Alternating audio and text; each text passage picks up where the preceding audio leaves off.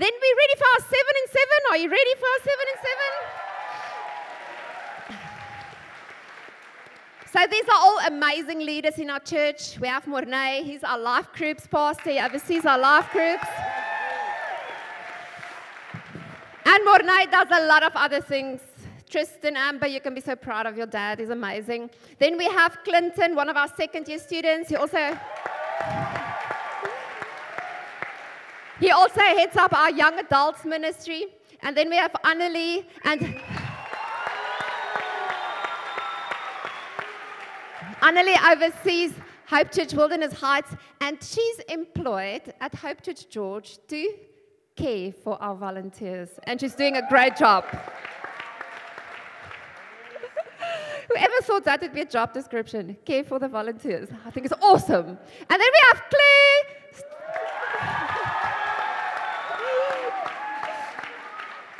Claire oversees anything that goes into our mouths, as well as insurance. When we need insurance to pay out, she's the person to go to. And then we've got James.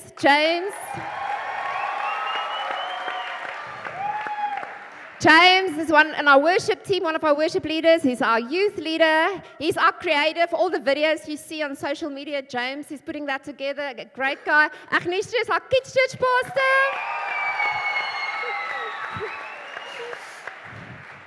And Felicia. So Felicia heads up Ignite. That's our grade 4 to grade 7 kids ministry. She's also one of our second-year students, and they're all amazing. Can you all take a deep breath? Let it out. We're family. We love you. We want to hear from you. Give it to Mornay. Are you ready? Are you ready? Come on, it's going to be rapid fire, so you got to keep up with me, right? So, clock is counting, and I've got some time to get through. So, this is a birthday party, and it's a year of significance, right? The number 7 is a year of significance. And right through the Bible, we see this number 7 appearing all the time. New Testament, Old Testament, and it actually means quite a lot. But I'm going to throw some verses at you, but we're going to participate in this because it's a birthday celebration, right? So every time I do this, you're going to shout number 7. Are you ready? 1, 2, 3. 7. Come on, a little louder. 1, 2, 3. 7. All right, here we go. Keep up. The earth was created in 6 days, and God rested on the 7. Elisha told Naaman to wash in the Jordan River 7 times in order to be healed. Israel marched around Jericho 6 days, but on the 7. He marched. 7. We were commanded to work 6 days, and on the 7th day we were told to rest. Jesus says that we are to forgive 70 by 7. And the last one, Jesus mentions 7 times. I'm the vine, I'm the truth, I'm the good shepherd, I'm the resurrection. Awesome. But also, this number 7 means, in the Bible, it means completeness, perfection, and achievement. So you know what? When God looks at this church, He sees completion, perfection, and achievement. Awesome. But it also means one more thing. And this is what I'm going to talk about tonight. It means significance. You know, 7 years ago, God planted a dream in a young couple's heart. They were 7, well, hold on. They were 7 years younger. Marinette, you still look as awesome as ever. Paul, are you okay there? Cool. But God planted a dream in their heart, and this was the dream. That a church would be planted, and it would be a church of significance. That it would be a light upon a hill that many will flock to. That people will come in here, they would find healing, they would be set free, and they would come to know God. A church of significance. It was a dream. And in the very first service, me and my family, we sat in the very first service of this church. Paul preached a message. And we sat there and we thought to ourselves, God, what can you do with this? God, it was humble beginnings. But God, what can you do with this? And you know what? We look back at the last 7 years, and this is nothing short of a miracle. Nothing short. But how many of you know that miracles take work? Come on. Miracles take work. Often at times we think that a miracle is going to fall from heaven into our laps. And you know what? God works like that sometimes. But the more I read my Bible, the more I search through it, the more I dig a little deeper, I'm coming to discover miracles take work. You see, because miracles require faith. Miracles require prayer. Miracles require us to be faithful to the little things that God puts in our hands. You know what? We started off little. And we might be a young church, but we're a church of significance.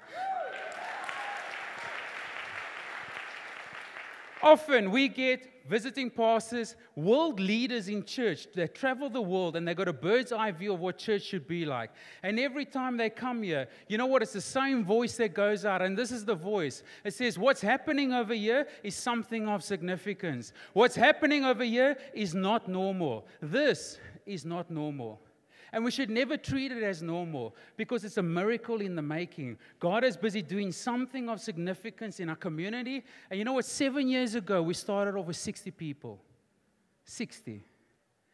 I stood in the auditorium today and I said, God, I remember 7 years ago I asked, what can you do? And you showed us. But you know what? 7 years ago, another voice went out and it was an ungodly voice. And this is what the voice said. When the dream was about to be birthed of a church, this voice said this: what of significance can come out of George? Natasha and I, we're parents to our kids, and often at times we need to reprimand our kids. And it starts off like this. I'm doing something in the house. Natasha's talking to the kids. All of a sudden, I hear a heated debate. One of the kids says something that's dishonoring to their mom. You know what? As a dad, I jump off that couch, I move over, and I do my famous Bill Cosby saying, we brought you into this world. And we will take you out of this world. This is how I thought about that saying over the years. God must have been in his throne room. He heard that voice go out. It was an ungodly voice that said, what of significance can come out of a small town of George? God must have sat upon his throne. He bolted himself forward. Did I hear correctly? He must have shouted for the archangel Michael to come into his chambers. And he said, yo, Michael, did you hear what they just said? Michael never said a word, but he had a smirk on his face because he knew what was coming. And God said to him, now we're going to show them what we're going to do. So this is what happened over 7 years. 7 years. And to God be the glory. In 7 years, God's moved us from humble premises into a building that looks awesome, but is fast becoming too small. In 7 years, God has moved us from 60 people to over 2,000 on a Sunday. He's moved us. He's moved us from 30, 40 kids to almost 400 kids on a Sunday.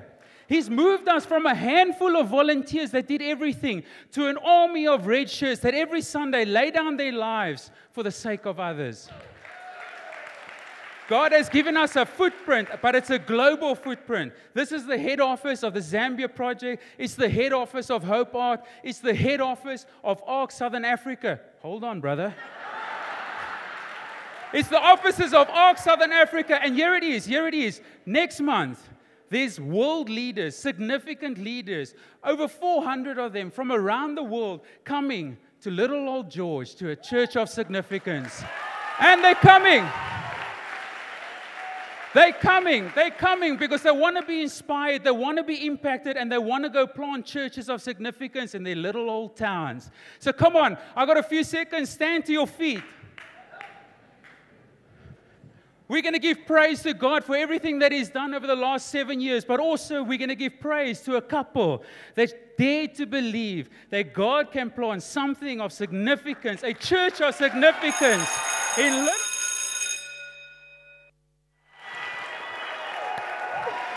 Whoa. All right, you guys can sit down. He had his moment. It's done. That was some fire. Give him another round of applause, guys. Stop. Taking my time away. I'm kidding. Well, as you guys heard my name from Marinette, and you guys heard I'm a second-year student, but I'd love to give some more info about myself.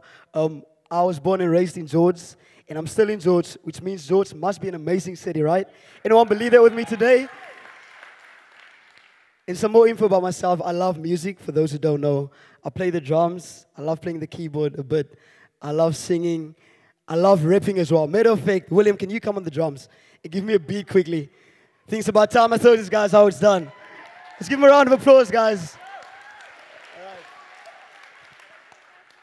All right, you ready? No pressure, buddy. Let's go. Hey. Okay.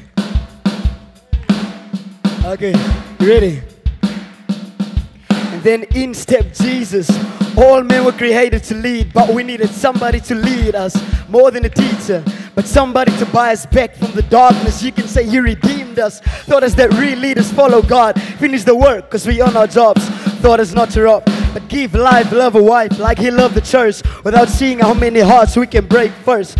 I want to be like you in every way. So if I gotta die every day, unworthy sacrifice. But the least I can do is give the most of me. Because being just like you is what I'm supposed to be. They say you came for the lame. I'm the lamest. I made a mess, but you say you'll erase it. I'll take it. They say you came for the lame. I'm the lamest. I broke my life, but you say you replace it. I'll take it. Thank you, William. All done.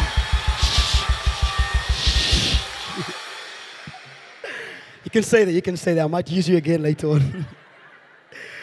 All right, guys, I have a few minutes left. I have 5 minutes left. And so I would love to talk to you guys about loving people, right? And so since a young age, I had a love for people. Like, I was the one in my friend circle who would sacrifice literally anything for my friends. And I don't know if I'm still that person. My friends, where you guys said, I don't know. I used to... They're laughing, that's a good thing. All right, so... And I used to be like the generous person in the group. Everyone's stingy, but I come, you know what? Even though I might need the money more than them because I love chips and I want to buy myself chips. I know you guys are that person, but I'll give the money to them anyways. Why? Because they, at the moment, more important than me, for me. Sometimes we got to be less. And it's not because, Clinton, you're a good boy. No, but because I believe God called every single person to be a person in love, right? To be a person that loves those around us, no matter what. And so we're going to read out of 1 John 4, from verse 7 to verse 11. It says, "Dear friends, let us love one another, for love comes from God. Everyone who loves has been born of God and knows God. Whoever does not love does not know God, because God is love." And I'm going to stop there. So what the scripture is telling us clearly, that God is the essence of love, right? Love is in the very nature of God. That's who God is. That's what God does. That's how God rolls. That's how God do His thing. That's it. Like, that's full stop. That's who God is, right? And so, in order for us to know what love is, we got to get to know who love is. We want to get to know how to do this thing called love. We got to get to know God. And how do we do that? We step into His presence every single day, reading His word, praying to God, opening up our heart, allow Him to speak into us and to speak over us. Because He's love. Love is not a feeling, guys. Don't like this. Love is a person. And that's God.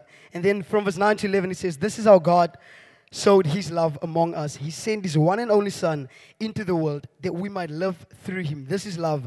Not that we loved God, but that He loved us and sent His Son as a sacrifice for our sins. Dear friends, since God so loved us, we also ought to love one another. No one has ever seen God, but if we love one another, God lives in us, and His love is made complete in us. And so if we look at it clearly, what the word is telling us is that sacrifice is the foundation of love. God was willing to sacrifice His Son, Jesus. Jesus was willing to sacrifice His life. Question is, what are we willing to sacrifice to the people around us? I don't know. It could be that maybe someone hurt you really bad and you feel nothing but hatred toward that person. Or maybe it's time to take a step of love and sacrifice that feeling of yours and forgive people, because that's a step of love God wants us to take. Because if we don't forgive people, God won't forgive us. Or maybe you need to sacrifice some time for a friend or for a family member who really needs to spend time with you. Maybe you need to encourage a friend or family member. Or maybe you have to sacrifice some of your belongings. Maybe to sacrifice some of your belongings to someone who needs it more than you do. Almost getting lost. See, here's what I believe. That we need to be people who love people so much that people think we're crazy.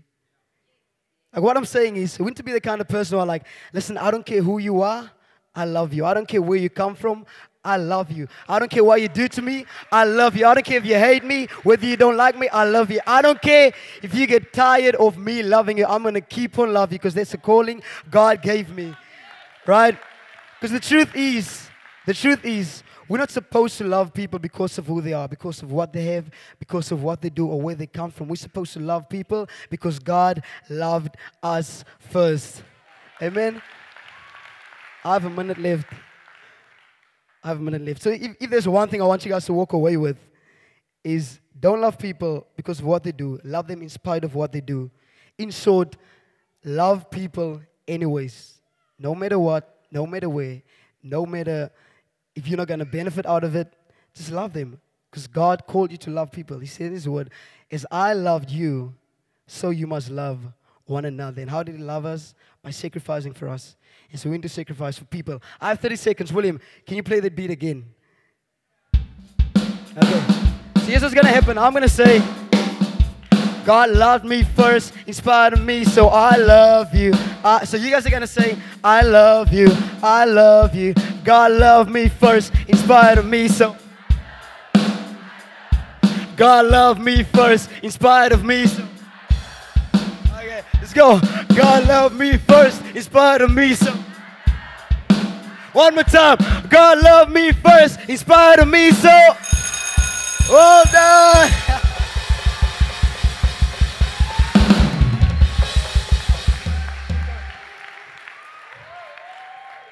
God loved us first.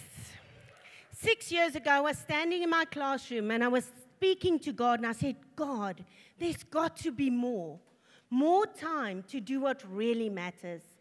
A short 6 months later, Paul and Marinette called me and they asked me to head up the Wilderness Church plant. I knew they had it wrong. Me? How could God use me? I was an abused child, divorced twice, a single mom of 2 children. I didn't study theology, and I knew nothing about church planting. There was no ways God could use me. But I promised Him that I would pray, and I did. And God gave me Isaiah 43, verse 10, and it says, "You are my hand-picked servant."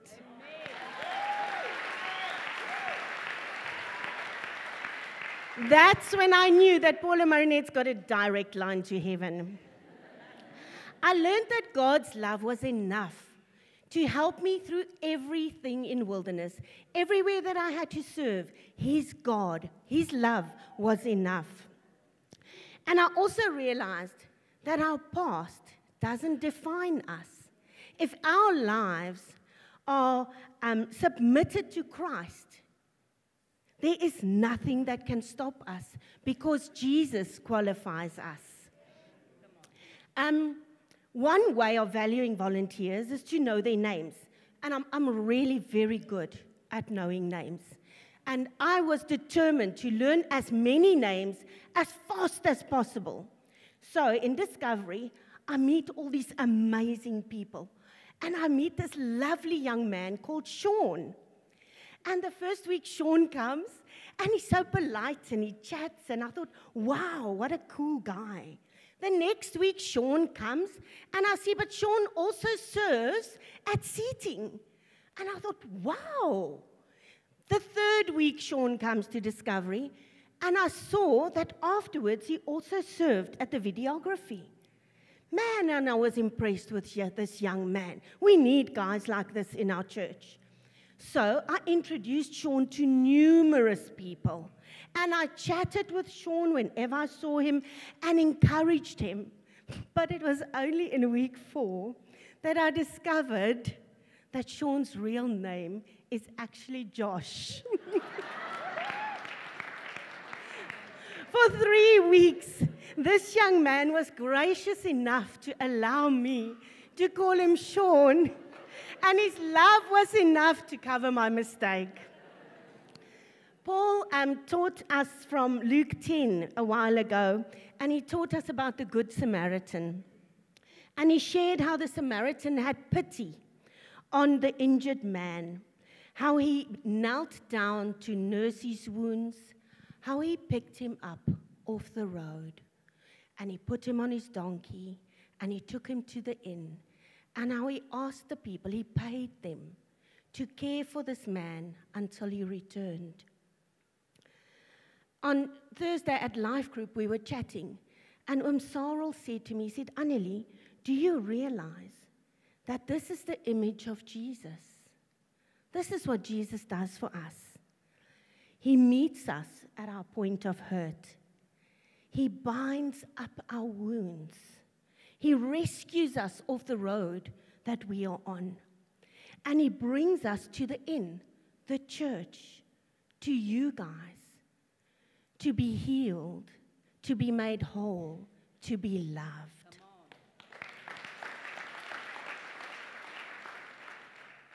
I was once called to the deathbed of a friend.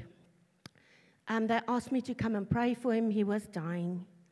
And as I stood there next to his bed, God said to me, sing in Afrikaans. And I was like, Lord, if this is really you and you're serious, you've got to tell me what to sing. And he did. And I was standing there with my brother-in-law next to this dying man's bed, and I started to hum. And there was like silence in the room. And my brother-in-law looked seriously uncomfortable. And then I started to sing, and he looked nervous. And as I was singing, this man's breathing calmed down. And he slowly, quietly passed away. But now, whenever I offer to pray for anybody, my brother-in-law says, don't let her sing to you.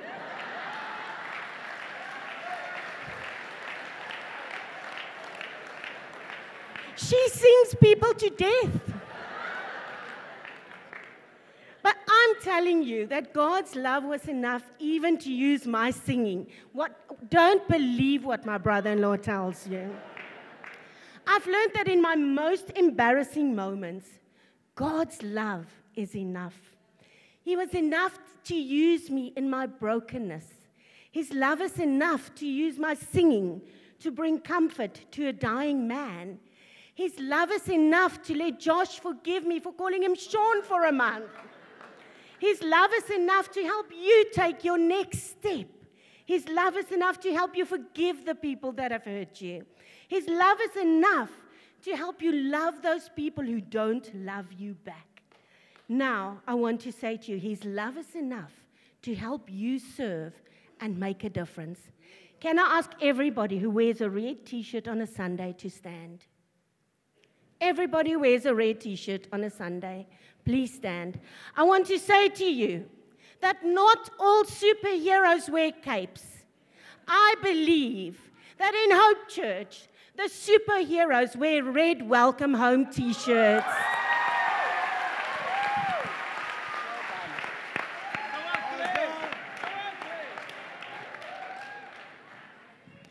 Good evening, everybody.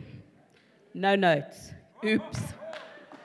I'm believing God is just going to help me with this, so we're not winging it. We're just going to go there. I'm going to tell you a little bit about me and my life story, because I think most of you only realize that I'm here at church and I work at church. I started off on the 25th of December 2012. I felt I needed to go to church. So our family went off to church, Hope Church, 4 months after Paul and Marinette were here. And my children got in the car and we were on our way, and they said, can we please come back? And I looked, and my husband said, yes. And I was like, what? Because our association with the Happy Clappy Church at that stage was they just wanted money. That was all we could get out of it. How wrong were we? And God enjoyed showing us. Needless to say, Paul and Marinette befriended us, loved on us, and my husband, being a golfer at the time, invited them to the Meshi course just down the road to play with our families a round of golf. Anyway, we were about 2 holes in. Marinette and I lost total interest in the whole lot because, yeah, you can imagine. Got totally engrossed in conversation. And she was telling me how we need to start an evening service, which they did. And how they would like to start a kids' service with that, so that the parents could attend and the kids the same as the morning. But she didn't have anybody at the time because Agnisha had just had little Levi and he was still tiny. So, not thinking she'd say yes, I said, how many kids are there? So she says, about 6 or 7, obviously with the intention of growing because that's what the intention was. So I thought, well, we could maybe handle this. But she probably won't because I don't know anything about God or anything else. So I said, I can do it for you if you like. To which she politely says, yes, are you sure? And suddenly, from nowhere, I mean nowhere, this voice says, yes, of course. And to my horror, it was mine. Anyway, now I'm sitting. How do I do this? Well, I love 2 things, children and food. And I thought, well, let's just put the 2 together. So I said to Marinette, well, let's make this easy for people. If we offer them a meal, then they just have to bath the kids before they come, we feed them, and then they go home to bed. So why wouldn't they want to come to evening church? Anyway, I said, no, don't. She's like, no, but we don't have a budget. I said, don't worry, I'll do it. Not that we had the finances, but anyway. So I thought, well, we don't have the finances, so let's just throw hot dogs out there. So we started off with hot dogs and a few kids. And I thought, oh, shame, dessert. Couple of donuts. They were reasonably cheap at the time. And then, as we went on, if the children remembered their verse, so we gave them a fizzer to say, well done. Do you see where this is going? When the kids finally got home, sugared up, the last thing that was happening was they were going to sleep. But they all really enjoyed kids' church, and we grew. Who knew? Even me and my walk, I learned those kids' Bible stories well. And that's how my walk started. That was my introduction to serving. And that was all thanks to God, Paul, and Marinette loving on me. And through that love, I felt valued. Through value, it gave me purpose. So I just want you all to know here that you're loved, you're valued, and your purpose is in this church with God.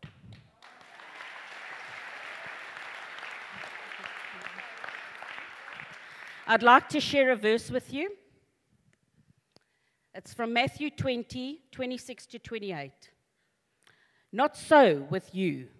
Instead, whoever wants to become great among you must be your servant, and whoever wants to be first must be your slave. Just as the Son of Man did not come to be served, but to serve, and to give his life as ransom for many. So, Hope Church is not asking you to serve. God is asking you to serve people in his church. That's all. If you don't know what to do, if you don't know how to do it, ask anybody with a red t-shirt. They will help you. They're dying to love on you and to let you call this place home, because each and every one of you belong here. You wouldn't be here if you didn't. So get involved and serve. You don't need to be good at anything. Yes. Well, if God and Paul and Marinette could take a chance on me, we can take a chance on you. Broken, repaired, happy, sad, We want you all the way you are. So please, please come and serve. Awesome.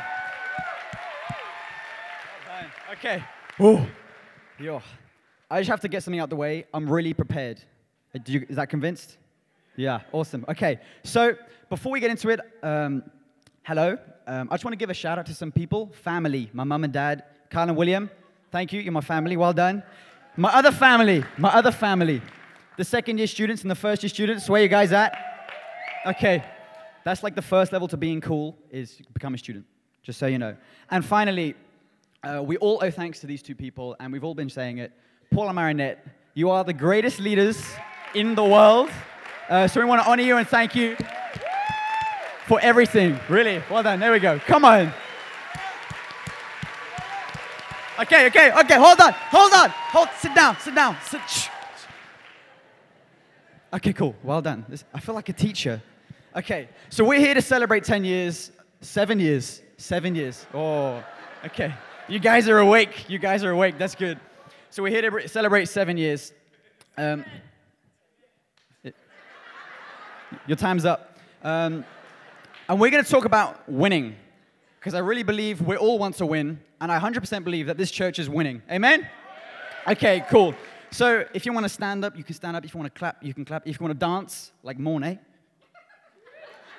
go for it. It's fine. We're going to have a party. So we're going to talk about winning. And Jesus is like the ultimate winner. So obviously we're going to start with Jesus. John 16, verse 33 says this.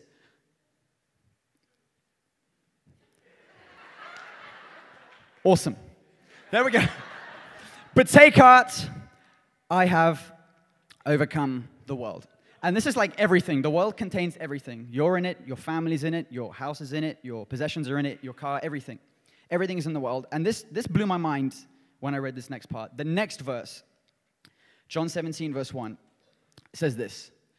After Jesus said this, he looked towards heaven and prayed, Father, the hour has come. And this hour he's talking about is the hour where he's going to be killed, he's going to be whipped, he's going to be stabbed, he's going to be mocked, he's going to be dragged, he's going to be carrying a cross to where he's going to die.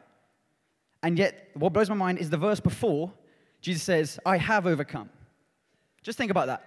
Before he even goes to die, before he sacrificed himself for you and me, he has overcome. And what this taught me is that we don't have to fight for victory, we fight from victory. We fight from victory. Amen.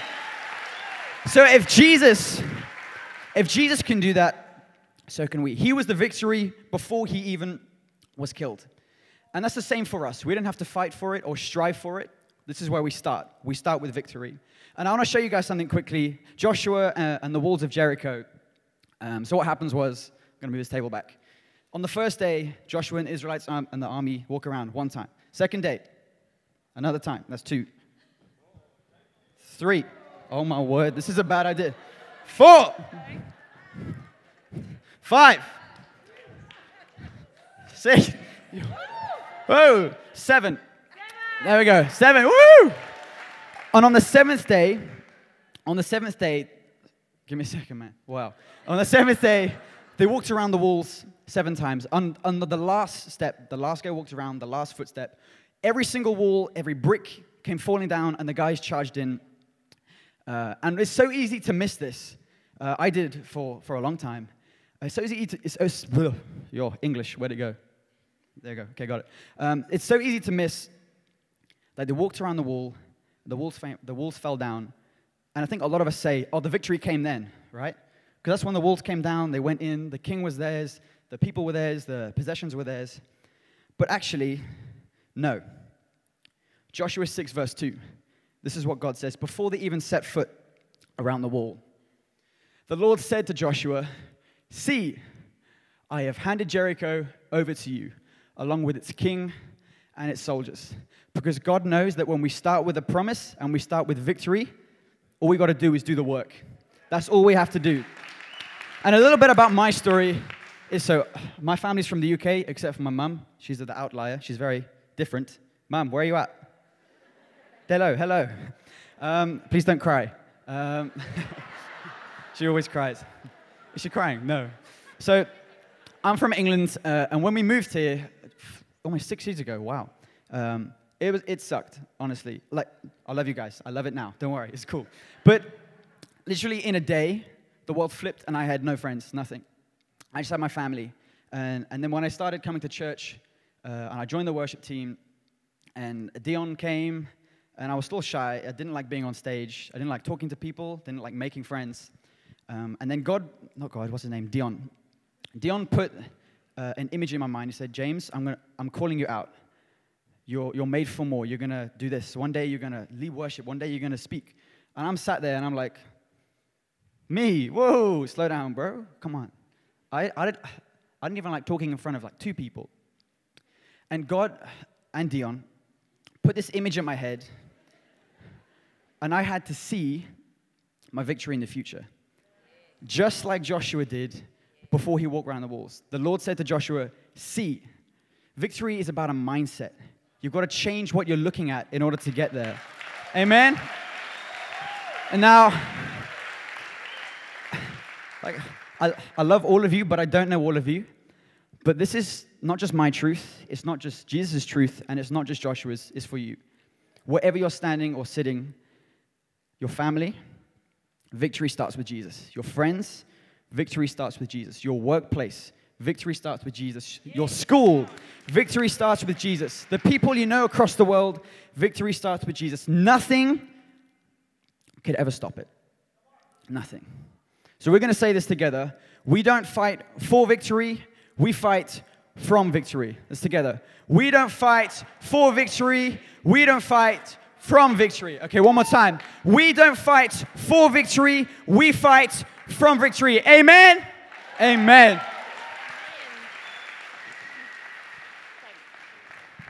Awesome. I just love this amazing team. You guys are amazing. I know. Joking. Okay, cool. So I want to start with a joke. I really hope you guys are going to laugh. So just laugh. So what did Adam say on the day before Christmas? It's Christmas Eve. Okay, one more. Why did Noah never go fishing? Because he only had 2 worms. Okay, awesome.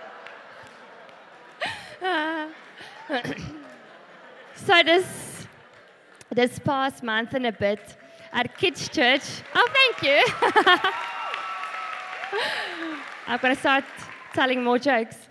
So this past month and a bit at Kids Church, we've been talking about the fruits of the Spirit. And I just love the topic. I think it's such an important topic. And we ended off with self-control last week. And we spoke a little bit out of James, and I want to share on that tonight. James is amazing. Please go read it. We don't have time tonight to read all of it, so I'm just going to read a little bit. And I have James 3, verse 5. And so, the tongue is a small part of the body, yet it carries great power. Just think of how a small flame can set a huge forest ablaze. And the tongue is a fire. It can be compared to the sum total of wickedness, and it's the most dangerous part of a human body. It corrupts the entire body, and its hellish flame. It releases a fire that can burn throughout the course of human existence. Down to verse 10. Out of the same mouth we pour out words of praise 1 minute and curse the next. My brothers and sisters, this should never be. Wow, what a verse. What a scripture. My boys love playing superhero games, and they now and again will say, Mom, what can my superpowers be? And I'll tell them, you know what, I have a secret. You have superpowers. And I'll tell them, your words have power. You can break people down, or you can build people up. So I don't know if you've ever seen this illustration of toothpaste. Our words are like toothpaste. It's so easy just to talk, right? Sometimes we talk without even talking. And things will come out of our mouth like, I'll never be good enough. I'll never get healed. My husband will never change. My child will never be good in maths. Or gossiping like, oh, did you see what that person was wearing in church today? There's no hope for South Africa. And that's words we just easily say. But have you ever tried to put toothpaste back into the tube? It's very difficult, right? And that's how it's with our words. It's so easy to talk, but to take it back is not that easy. Toothpaste has two purposes. One, it's for ourselves, right? Anyone has ever tried to brush teeth without toothpaste? I've had to do it once or twice when we ran out of toothpaste, but it's not the same. It doesn't feel good. You don't feel fresh. It's just not the same. And toothpaste is like the Word of God as well. We need to brush our teeth every morning. We need to spend time with God every morning, and He'll give us the words to speak. And then we will speak life over our situations and not death. We'll say things like, for me and my house, we will serve the Lord. For I can do all things through Christ who strengthens me. My husband is fearfully and wonderfully made. We need to spend time, he is, by the way. We need to spend time with God in the mornings, like we need to brush our teeth in the mornings. The second purpose of toothpaste is for other people around us. I don't like, agree, you will agree as well, I don't like being around people that hasn't brushed their teeth. And it's the same, I don't like being around people that are negative, that complains all the time, that sees everything negative. At Kids Church, we have the most amazing team. I love our volunteers. We really are the best team. Yes. And there's one particular volunteer, I just love being around them. When I go to her and say, hey, how are you doing? She will, without skipping a beat, she's like, oh, I'm doing so well. And she's got so much joy in her. And you know what? I know her life is not easy. But she chooses to speak life over situations. She believes and she trusts that the best is yet to come. And I believe when people walk through these doors on a Sunday, they need to feel encouraged, like this girl made me feel encouraged. They need to feel encouraged. They need to be full of joy. They need to feel the love of Jesus when they walk into this place. Proverbs 12, verse 25 says, a word of encouragement does wonders. And tonight, I want us to start declaring over our lives. Maybe I struggle with it all the time to be positive and speak life over my life and over people around me. But I'm going to try every day. And today, I want us all to try from today to declare God's goodness over our lives. So everyone, please stand. You can just repeat it after me, but repeat it like you mean it. I'm healthy. I'm strong. I'm good looking. I'm gifted. I'm talented. I am valuable. I have a purpose. I am confident. People like me. I am blessed. You can sit for a moment, for 30 seconds. So we need to decide in life, what is our toothpaste going to look like? Because as soon as it's out, we can't take it back. We need to decide to use our words for good and not for evil. Awesome. Come on. How amazing this. That was amazing. Guys, that's my boss. Woo-hoo. Let's give it up for Agnisha. Good, good, good, good. Awesome. Are you guys still awake? Are you guys still awake? Oh, I love it. Awesome. So what we're going to do, since I am the last person, we are going to pray for 7 minutes. So everyone can close your eyes. I'm just going to close off first. I don't know why you guys are laughing. Can we close our eyes? Can we close our eyes? Are we closing our eyes? Okay, I'm just joking. And we're not going to pray. We're not going to pray. So what we're going to be doing tonight is we're going to be looking at the church and the body of church and all the different parts and how every part is important. No part is more important than any other part. Being on stage is not the best place where you're going to reach people. You smiling at welcome desk or making coffee for someone, that could also still reach a person. And it just reminds me of a story of when I was in high school. I'm not going to tell you when or how many years, 'cause that's going to give away my age. And I don't think it's good for you guys to know. It's a secret. I'm still dealing with it. So, we were great. I was in grade 10. And a group of my friends and I decided, hey, we can sing, so why don't we start a singing group? So like, okay, yeah, let's do that. But like, because we're the cool people, we're not just going to have a singing group. It's going to be an a cappella group. So if you don't know what an a cappella is, it's like you don't have instruments, your voices are the instruments. So I was like, woo, come on, I've always seen this on the TV. I was like, it looks so cool. I'm going to be part of one. This is going to be great. So I'm like, okay, so guys, so what's everyone going to do? Who's going to be the soloist? I mean, I don't mind doing it. But then they're like, hey, Felicia, what you will do is you're going to be the shubab girl. So I was the one that was doing shubab, shooby-doo. So I was basically the instrument. That's who I was in the group. So I did the humming, I did the shubabbing, I did like everything. And then it gets to like halfway through grade 10, I'm like, okay, maybe they're just like testing to see how I am. And then by like grade 11, I will be a soloist. I'll start singing solos. So it gets to grade 11. I'm like, oh, first day of school, let's do this. I'm going to be the soloist in my group. Come on. I get there to practice. So what's happening? No, Felicia, you're still the instrument. I'm like, guys, come on. Like, when am I going to get to sing? When am I going to share my voice like Soraya does on a Sunday? I was like, oh. So then I get there. And we now halfway through grade 11, I'm like, okay, matric, that's the year. That's where everything happens. We have our matric dance. That's just the best year for everything to happen. So I'm like, okay, matric is going to be the year. I'm going to be that soloist. We get to matric. I get to my friends. I'm like, hey, guys, come on, what are we doing? We're about to perform. They're like, no, Felicia, you're still the instrument. You're still the instrument. I'm like, guys. So for the whole time, all those 2 years, the whole time I was the shubab, shooby-doo. Are you guys going to join me? Everyone do this. Shubab, shooby-doo, shubab, shooby. I'm going to sing. In the still of joy. That was my moment to shine. Yes, I had it. I had my moment to shine. But what I didn't notice is, without my shubabbing, the group wouldn't have been a cappella. If we were all soloists, then it wouldn't have sounded like an a cappella group if we were all singing the same voice. So I was like, wow, I actually do play a part. Even though I'm like the person playing a triangle in the corner. Hey, I'm still part of the group.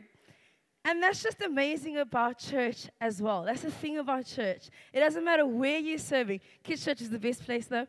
But it doesn't matter where you're serving. You make a difference. Whether it's a welcome desk, making coffee, everything is needed. I have a verse, kitchen as well. That's the best place because that's where food is. Come on, woo woo. Okay, and the verse is from Ephesians 4, verse 16, and it says, He makes the whole body fit together perfectly. As each part does its own special work, it helps the other parts grow, so that the whole body is healthy and growing and full of love. I love how it says every part has its special work. So every one of us have something that you can give to the church. And we want to encourage you. Auntie Annelie is the person that deals with all our volunteers. If you don't know where you want to serve, you can come and speak to her, and she'll get you a place to serve. Hopefully Kids Church. But that's the important thing. You might be sitting there and you're like, oh, but I can't do this, or I can't do that. All of us are part of that verse. We all have that special thing that God's given us that we can give to the church. So can you turn to the person next to you and say, your shubab is very important. Okay. Your shubab is very important. Can we all say that at the same time? 1, 2, 3. Your shubab is very important. If you feel like you're just a shubab like me in the background, you are needed because the church is not going to feel complete without you. You have something that the church needs, and we want you to bring that to us. So speak to Auntie Annelie, get joined in, It is amazing. Join the party. 7 years we've been going. 7 years. It's going to be good. So one more time, what do we need to say about Shabab? Oh, yes. One more time. Your Shabab. Okay, last thing. Can I end off with this? You are you for a reason. So be the best you. Do that by joining the team. Woo! Awesome.